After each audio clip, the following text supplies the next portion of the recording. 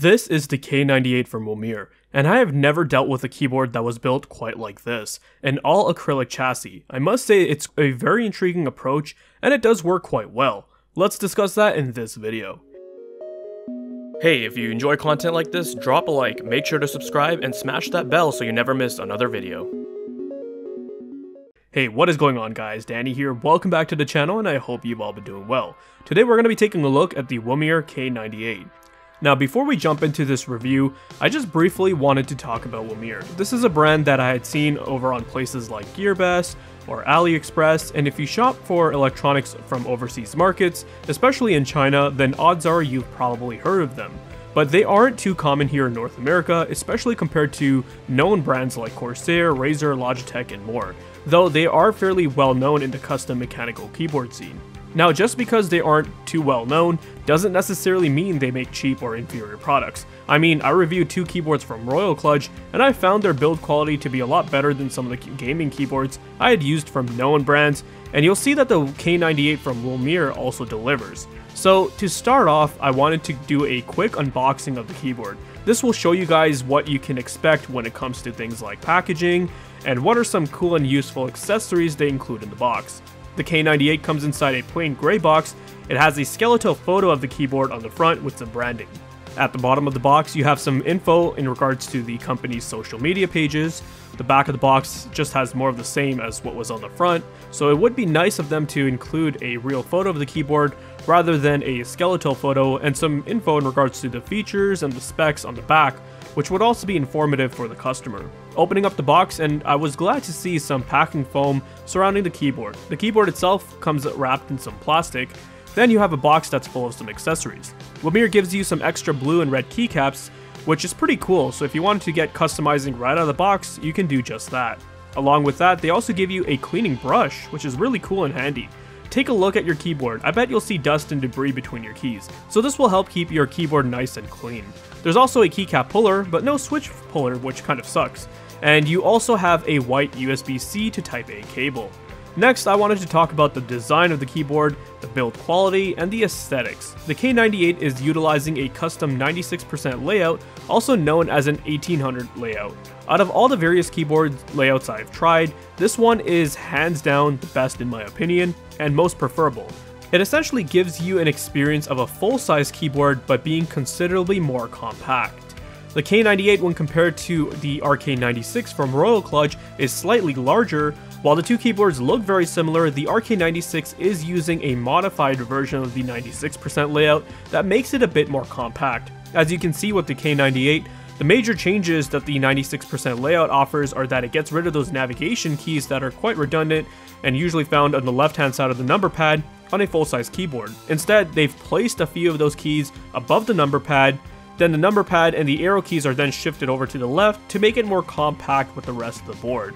There's also less spacing between the keys in the F row. As for the aesthetics, I really like the way this keyboard looks. I think the choice of colors for the keycaps was really nice. White and blue is a great combination. The color of the case and the frame is also blue, but the top and bottom of the plate have this translucent frosted glass appearance, which I think looks really nice and gives off a very premium feel. And then combine that with the RGB LEDs, it looks really cool, and I'll talk about that more later on in the video. The sides of the board have a transparent blue color, and I have to say I'm really digging it. This kind of reminds me of back in the day when you'd have transparent electronics and you could see the electronic components and PCB inside the device. I always thought it was such a cool look, and I wish more manufacturers would adopt this kind of look for their products. As for the build quality, this is where things get really interesting. The K98 is utilizing acrylic for its case and the frame. I've never used a keyboard before that had its case made out of acrylic before, but it feels super solid, there's no flex in the board, and it works quite well in regards to durability. If I had to describe it, have you ever felt a thick slab of tempered glass? Imagine you were dealing with something like that and it had some keys laid on top of it. I'd say it actually feels more solid than keyboards I've used which have had aluminum or metal plates. The acrylic didn't feel cheap. It didn't have that cheap plastic feeling, it didn't feel hollow, it feels robust and premium. So using acrylic as the main material to construct the case of the keyboard was a pretty smart idea, and I'm surprised that other manufacturers from mainstream brands never thought of this. If you were wondering how large this keyboard is, the K98 measures 15.4 inches wide, 5.5 inches in length, and is about 0.7 inches in height, which means it's not very portable, but I wouldn't really call it a very large keyboard by any means. We don't have to do a teardown of the board since the sides are see-through, and we can see if they've added any foam or dampening material. Unfortunately, there isn't any foam at the bottom of the case, nor is there any silencing material for the plate. So between the switches and the PCB, all you have is the acrylic plate. The keycaps that Womier have decided to go with for the K98 are a putting style. They are PBT keycaps, however only the top portion of the keys are double shot, whereas the bottom half is just a single layer.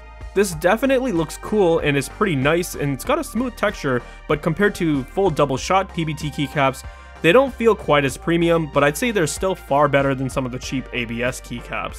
Aesthetically, they match with the rest of the theme this keyboard is using, with that translucent appearance for the bottom half, so it makes sense that they would go with this. I also didn't have any complaints about the font either. It's all fairly standard and legible, which is really all I care about anyway. The one thing that did bother me was that there are no secondary functions printed on the keys. Since this is using a compact design, some of the keys that were omitted should have been integrated into existing keys and can only be accessed when you hold down the function key and that corresponding keys. I had to refer to the manual a lot to change things like the volume or the RGB effects.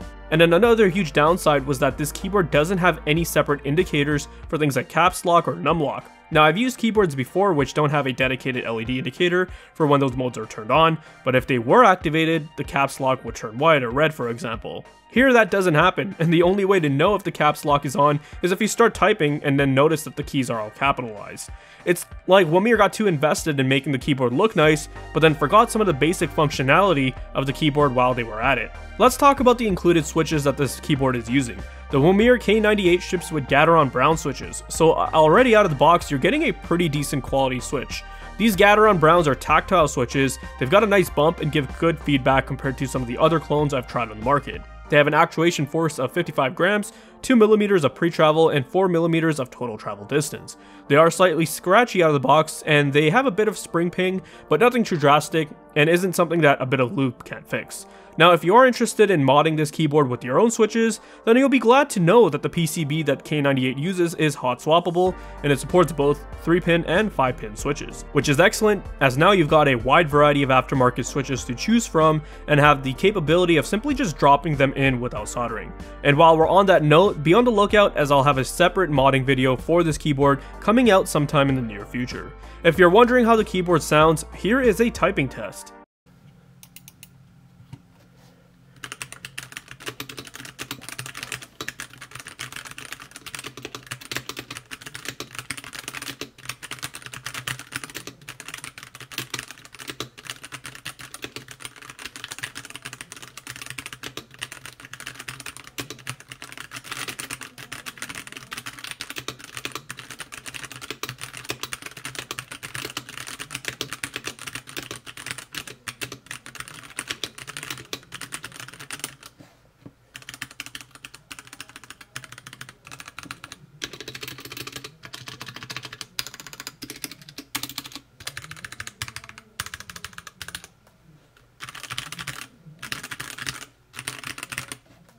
After hearing the typing test, my thoughts are that while the keyboard doesn't sound terrible, I think there is a lot of room for improvement.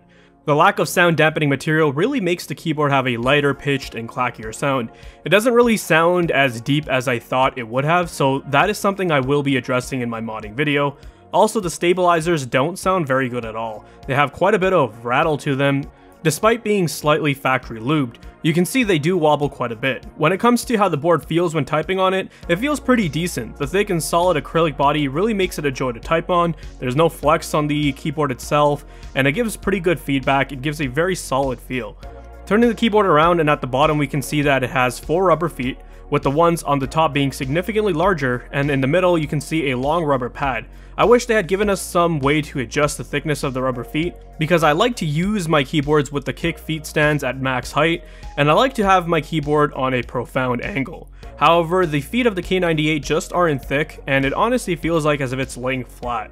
I found that to be quite a bit uncomfortable, and there isn't really any included wrist rest either, so that could have at least been included to help compensate for the lack of height adjustment. You'll also have noticed that there are no toggle switches, no USB dongles, and this is because the keyboard doesn't have any wireless capability whatsoever, which was a bit of a disappointment, considering it does cost slightly more than the RK96, which supports both 2.4 GHz and Bluetooth. I get that they have to cut some costs somewhere. Acrylic does cost significantly more than ABS plastic per pound. Maybe at least adding Bluetooth or at least one wireless method of connectivity could go a long way for the user.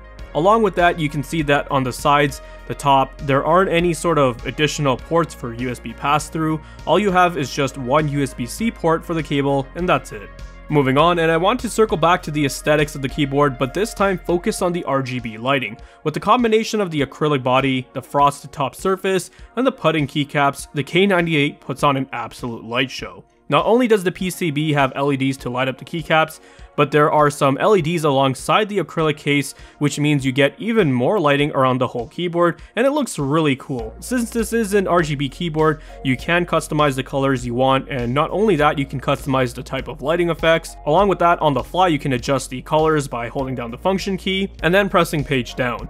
Pressing page up changes the color of the acrylic case. You can also adjust things like the speed of the effects, the direction, brightness by pressing the corresponding combination of keys. If you want to go more in depth with lighting effects, you can also download their software and that will allow you to do just that. However, keep in mind it only works for Windows at this time.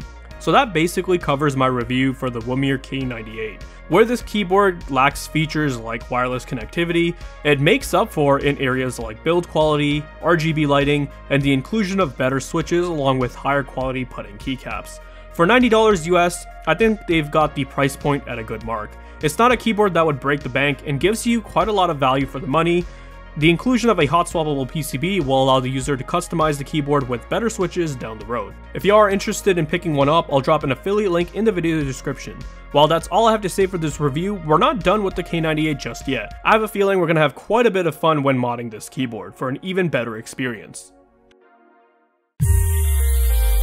If you guys found this video to be informative and entertaining, then leave a like.